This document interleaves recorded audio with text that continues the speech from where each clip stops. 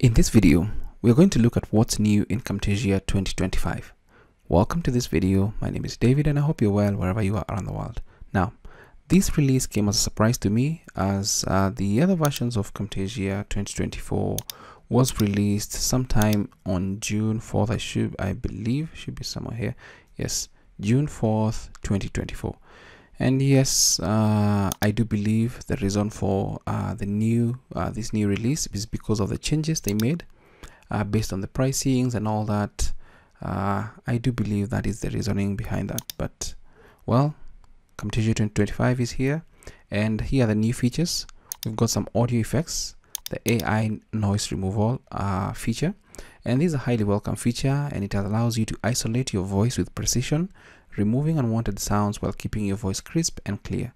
So this is a highly welcome addition, especially if you've recorded your video in a noisy background and so on and so forth. You can use this.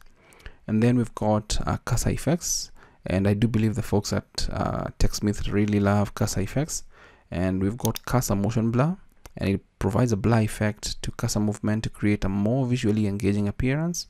We've got also kinetic cursor. It adds momentum to the cursor movement to appear as if it's being pulled and pushed across the screen. And then we've got the option to elevate cursor. And this one is more or less brings your cursor to the front of the screen over on-screen effects, media, and annotations. And then we've got feature updates, dynamic captions, and probably some of the few things that were missing in the dynamic captions feature is expanded editing for dynamic captions, including addition and removal of words and spaces, because obviously AI might end up missing some of the few features and more or less the ones that are being said, and you might need to add them manually. It's good that in an update in Camtasia 2024 they allowed for positioning more or less on where the word is actually said. And obviously some bug fixes, fix the crash when opening some projects with cursor edits, fix the crash when editing some media with cursor data. So I wouldn't call this a major release whatsoever, but I'm hoping that new features will be added in Camtasia 2025. So this would be more or less, if I may say it, a minor release for Camtasia 2024. But it is what it is. That's Camtasia 2025, and I've already downloaded a trial copy to test it out and see some of those things. So let's say I just drag this on the timeline, and we can use the first feature, and this is the audio noise removal, AI noise removal. It's here, audio effects, right here, AI noise removal. You can just drag it and drop it right there. And it looks good. You see the amount by default is about 80% intensity. So you can see and listen to how your audio sounds after doing that.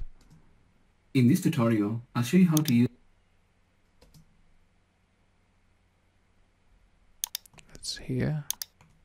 the Scripts eye contact feature to simulate eye contact. Well, there's no noise whatsoever in this, but you see the drill. That is how it works. When there's noise, it takes care of the noise.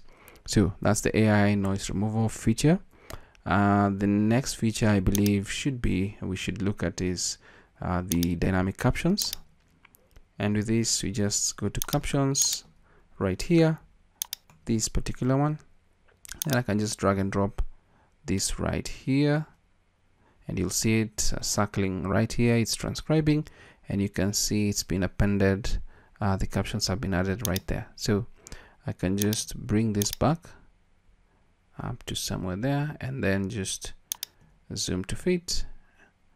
I can actually adjust the zoom, so you can see we've got our subtitles here right there as the dynamic captions. And let's assume we have a word that is missing here. So when you look at this, if you hover over this, when you zoom in, you'll see a plus. And if I click on it, it's going to add more or less of like a caption box here. It's right here, and you can type whatever.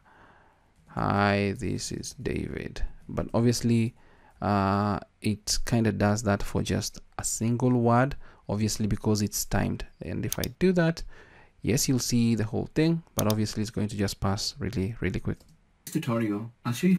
So you can now add right there, right click or delete.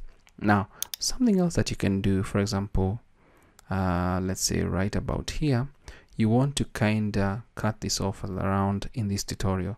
You can just click on this and then just right click, convert to gap. So for example, what it has done now, it's broken up in this tutorial. I'll show you into like 2. In this tutorial, I'll show you how to use. So you can actually go keep doing that, inserting or converting, add this and then convert to gap, and it kind of breaks it down for you just like that. I'll show you how to use discrete. So it's super simple to kind of do that. Super awesome. And obviously in 2024 they brought about the option to kind of set where the word appears, which is really awesome right here. And obviously you can save your dynamic captions and so on and so forth. So that's AI noise removal and dynamic captions. You can add words, create gaps or whatever, and then we've got, let's go to screen recording here.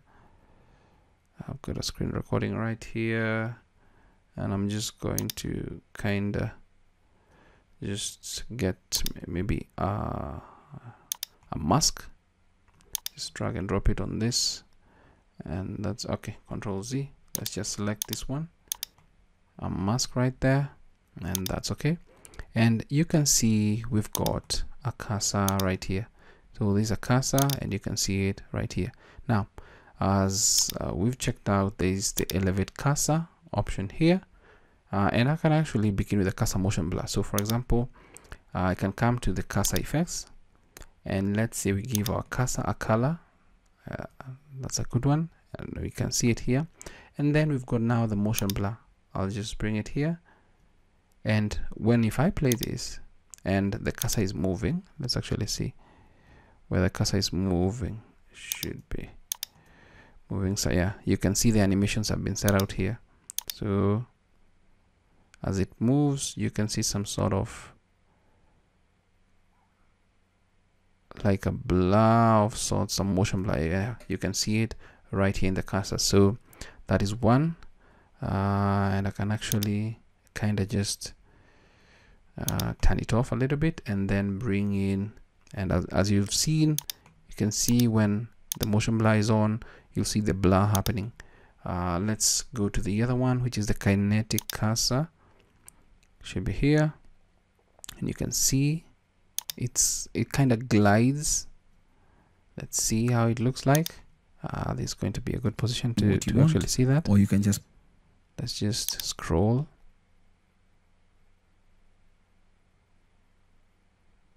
Yeah, you can see it's kind of gliding. It's kind of gliding.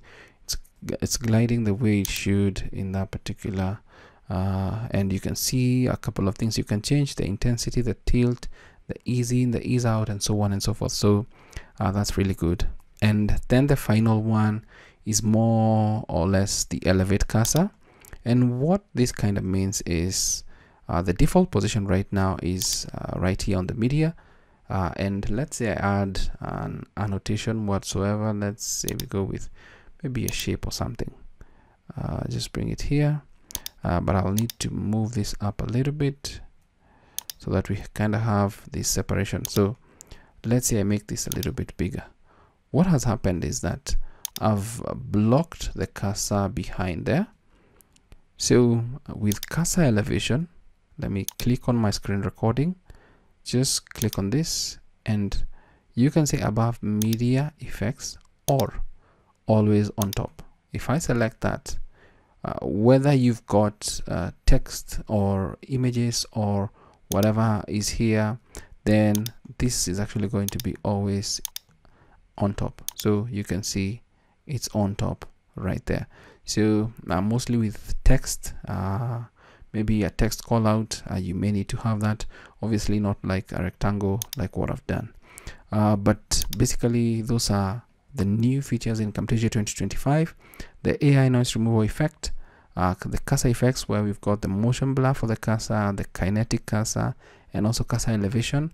And then we've got some dynamic captions and the other features. For example, when you want to record a tutorial, the last feature that they've added is you can now kinda pop out your preview window before the recording. It's not going to be recorded, but you can see it and frame yourself the way you want in a bigger aspect ratio, so that you can see yourself and kind of see, yes, am I in frame and all that. So that is what is new in Camtasia 2025. I hope this video is of value to you.